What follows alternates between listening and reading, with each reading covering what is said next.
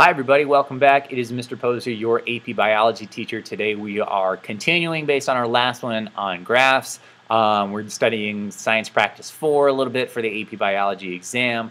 And this is kind of an extension video on like graphs and representing data here because there's going to be some stuff that you're going to see statistics-wise that are going to be on the AP exam. And they're just, not limited to biology. This is just, good to know as far as statistics and data. Understanding data is a huge deal for today's modern world. So I hope this is helpful for a number of reasons. But today we're going to be looking at these numbers over here. All right, so this is where I left you with last video. All right, you're doing your AP exam, you come across a question, and you got to make a graph here based on a data table, and then you have these numbers over here. What do they mean, and why are they significant? And you'll see why that's funny in just a second. All right, but check it out. We have this plus or minus symbol all the way down here on our data points, and then we have capital S, capital E, and then this little X that with a bar on top of it. So what does that exactly mean, and what are these numbers indicating over here? All right, well, these numbers are what we call standard error of the mean, and it's a measure that indicates how much the sample differs from the mean or how confident you are in your mean value representing your data points. All right, and that might not mean a whole lot right now, but when we run through an example and we're just going to calculate this on our own in a little bit, it'll start to make a lot more sense. So basically, the larger the standard error of the mean value that you have for a data point, the less confidence you have in the mean actually representing the average.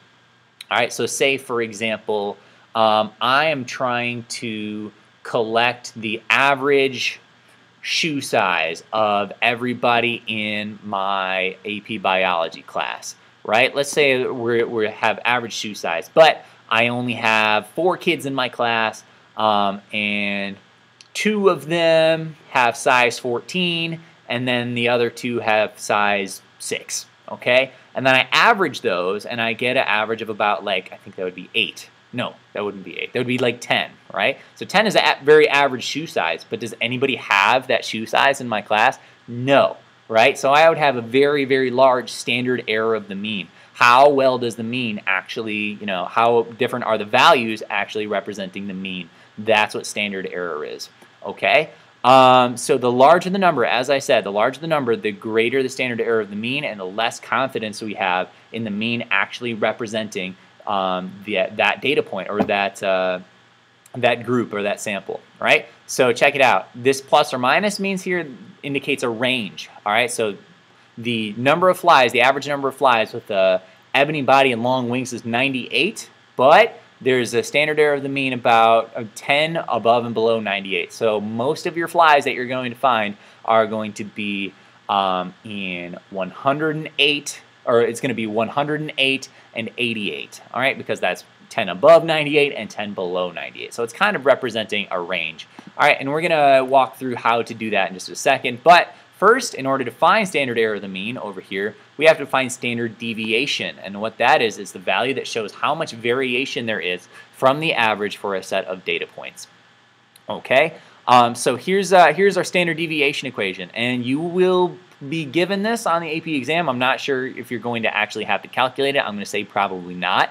But this is good to know where it comes from for a lot of well, not just for AP Biology, for every other class, right? Or for any other class that involves data collection, so any other science class, right? So here's standard deviation.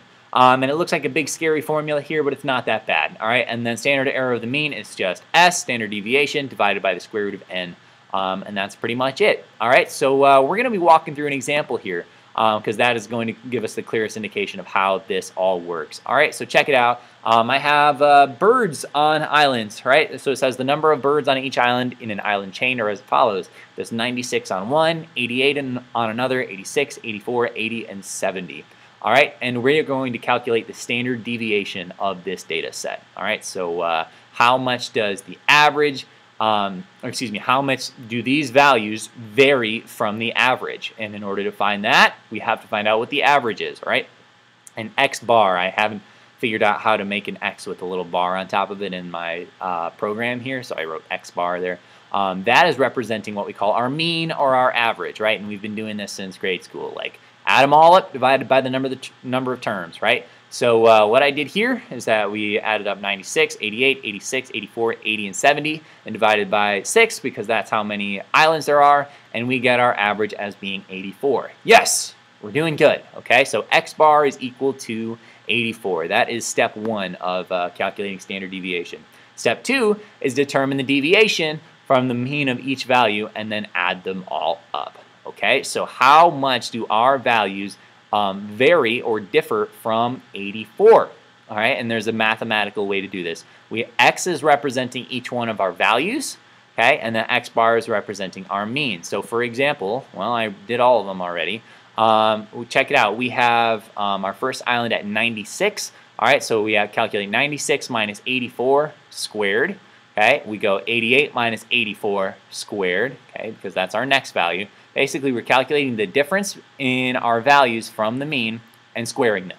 All right, so if we do that, I encourage you to try and do this on your calculator yourself. Okay, 84 is our average, and these are each of our values. And if you put them in your calculator, okay, we get these. All right, because, you know, think about it. 96 minus 84 is 12. Square that, it's 144. We add all these numbers up and we get 376, okay? So again, I'm encouraging you to kind of follow along with me here as we calculate standard deviation.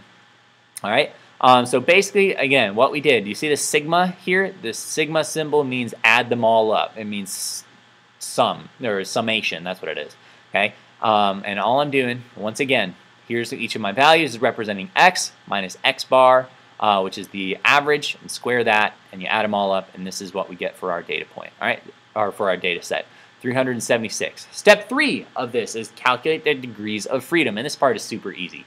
All degrees of freedom is basically how many data points do you have minus 1. All right, so basically we have 6 different islands, which means our data point is, or our degrees of freedom is 5, just because it's 6 minus 1. Easy, right? So n, this number here, is representing how many data points that we have, and we have 6 of them. All right, so 6 minus 1 is 5. All right, and then, well, next step is put it all together to find s. All right, this top value we already calculated as being 376. This bottom value is 5, and then we take the square root of that. I encourage you to punch that into your calculator right now if you haven't already. And check it out. 375, or 6 divided by 5 is 75.2. If you take the square root of that, we get a value of 8.67. That is representing our standard deviation. How much does our do our data points differ, or how much do they vary from our average? Okay. So in order to find standard error of the mean, which is what we're going to be graphing here in a second, you divide your standard deviation by the square root of n, or number of your values. And this is the easy part, right? So or n easy part. We already calculated standard deviation, 8.67, divided by the square root of 6, and we get 3.54. And two standard error of the mean, like what we saw in that data table, okay, is just 2 times this standard deviation divided by the square root of n. All right, so 2 standard error of the means for us for this data point would be 7.08.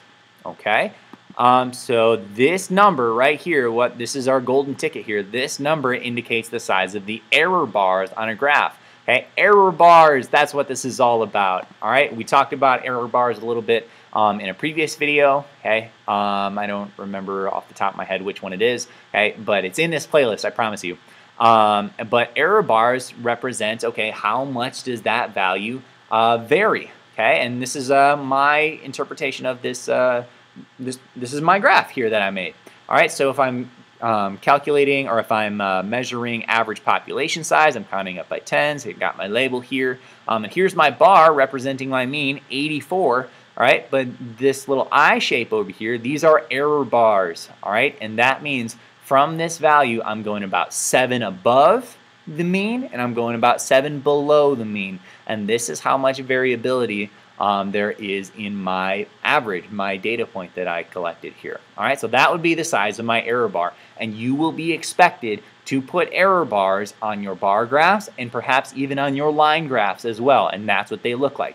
You got to know the 2 times the standard error of the mean. It's usually going to tell you for you. All right, and you put your error bars just like that. Okay, where the top horizontal section here is representing your average plus, okay, 2 standard error of the means, and then the bottom is 2 standard error of the means below your mean. Okay, so here's the data table from before. We're going to graph this now. Okay, I brought this back from the beginning of the video. We got 98 plus or minus 10 ebony body long wing flies, 28 plus or minus 7, so on and so forth. I'd like you to try and graph this on your own. I'm going to show you mine in just a second. Pause if you want to try it yourself, but if not, I'm going to go ahead and move on. This is, oh, hang on. There we go. This is my graph. All right, here it is. I got the number of flies. Over here, I counted up by 20s as my scale. Remember, scaling in units is still important. You know, we're still talking about graphs. There's my data table. Here's my labels down here. And most importantly, check it out. Here are my error bars. All right, so ebony body long wings are standard error of the mean, or 2 times standard error of the mean was 10. All right, so I went 10 below the mean and 10 above the mean to represent that error bar. I think this one was 25, so I went 25 above and 25 below. All right, and yeah, this is how you do it. All right, and if this were a line graph, you'd do the same thing, except for a data point, you'd put some error bars on each one of those points. Okay, and why, as I put over here, why bother to put error bars? Why does error bars matter? Okay, overlapping error bars indicates that there is no statistically significant difference between groups of variables. Okay, and this is going back to testing independent versus dependent variable, accepting or rejecting the null hypothesis or the alternative hypothesis. Right, so if this were my data here, or if these were my data here, and check out these gigantic error bars, these are overlapping. Okay, that means that the standard error of the mean is large enough that I cannot actually say statistically that there is a difference in the values between these three data points. There's no difference between calcium sensitivity in phosphate, oxalate, or uric acid.